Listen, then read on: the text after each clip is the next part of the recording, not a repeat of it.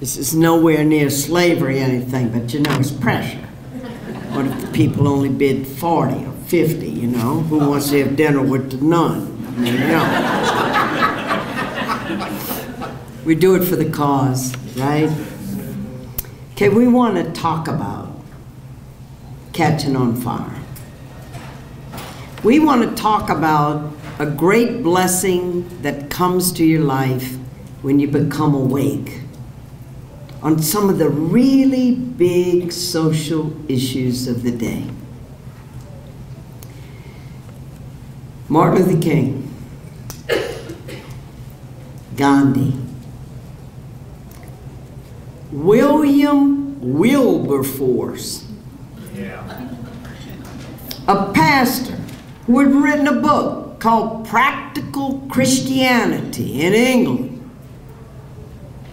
Slavery in England, and I've been to Liverpool, one of the big ports where the slaves from Africa and the West Indies were shipped in to go to Virginia, to go to the Carolinas, to go to Georgia.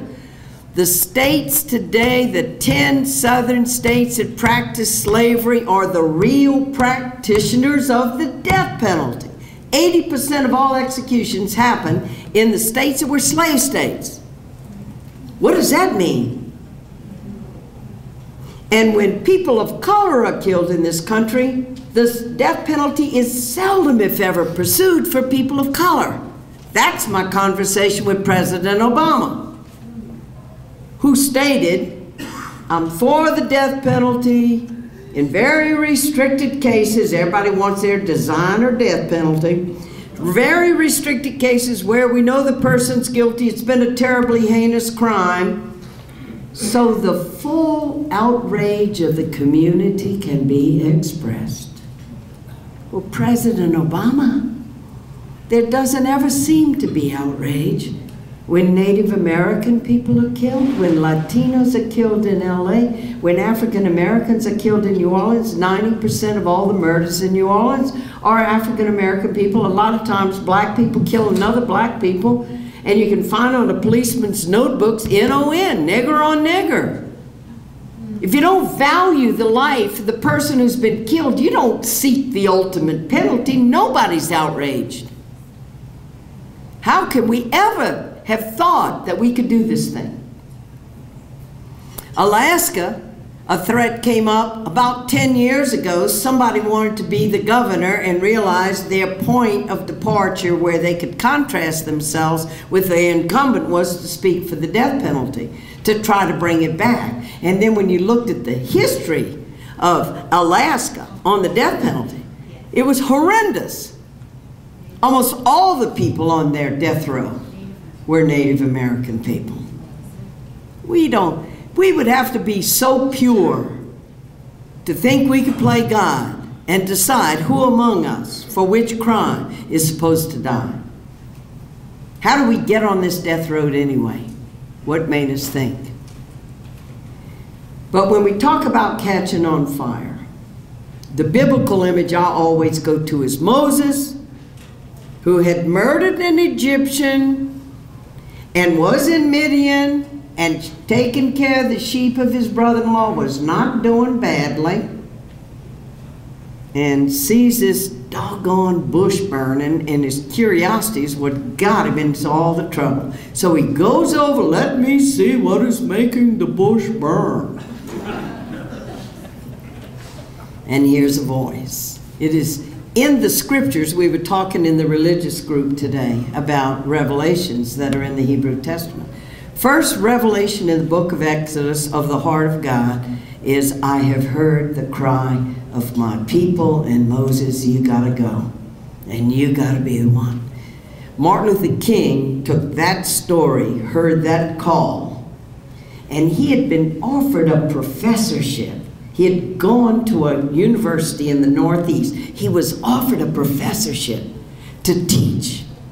And he was about to marry Coretta. And think what their life could have been. A wonderful, smart professor in a northeastern college, and they wouldn't have had to go through the Jim Crow stuff. He wouldn't have had to go through the stuff of the firebomb thrown into his house. And he comes to Montgomery.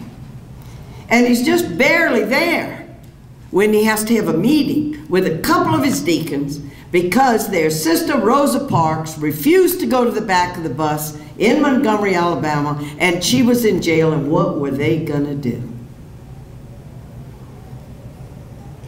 Maybe they said we could not ride the buses, and they didn't know if they could do that boycott for a weekend. Movements start because principled people who care about a cause get together, small group of us, justice is just us, and begin to say that's wrong, that's against human dignity, and we have to work to change it.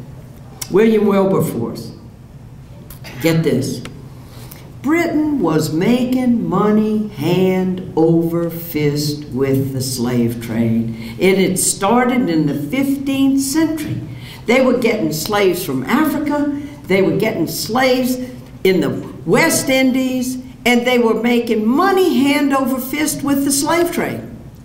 The people in England that looked at the cotton products that they were getting, or the sugar cane and the sugar that was coming in, never saw the people on the ships. They never saw, if you go to Liverpool, when I went to Liverpool just a couple of years ago, there were two places I wanted to see. And one was a cavern where the Beatles got started. I love the Beatles.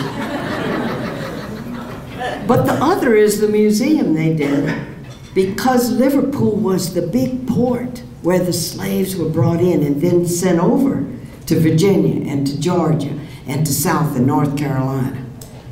And the museum is built like a slave ship. It's very, very hard to see. It's very hard to walk in there because you see the places where people were shackled to come over in the boat and how many of them died. It's hard. It's claustrophobic even to walk in there.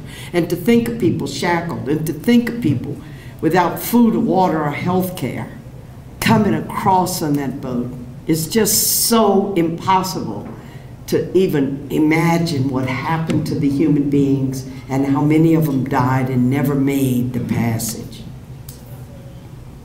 The people in England weren't seeing the people on the ships. They were so removed from that. And the story is so amazing because the Quakers, God bless the Quakers, 12 little Quakers in Britain said, we're going to form us a committee. 12 on a little committee. And they said, how did they state on this pamphlet? Oh, they decided to publish a little pamphlet. Start getting information out to the people, you know what I mean? And they had such information as may tend to the abolition of the slave trade. And they begin to tell the stories of what was happening on the slave ship so you can bring the people close to the suffering. So compassion in the hearts of people can be born, like, oh my God, this is inhumane, we shouldn't do that. And can you imagine the debate when it happened in Parliament? When it happened that we will stop the slave trade in the West Indies on the slave trade? And it's true, when they finally did, and they got Wilberforce to come in because he was a great speaker, to come into that Parliament, to come into that Parliament, to come into that Parliament. And I mean, people were going nuts because they said, it's gonna economically bankrupt the British Empire if we stop the slave trade. And when the bill, what, 150 years later, 200 years later, did finally pass, they got the word to William Wilberforce on his deathbed. This touches me, because my mama told me, Helen, honey, you may never see, you know, honey, they may never end this thing in your lifetime. On his deathbed, they came to him and said, William, they passed it. And slavery was abolished in England.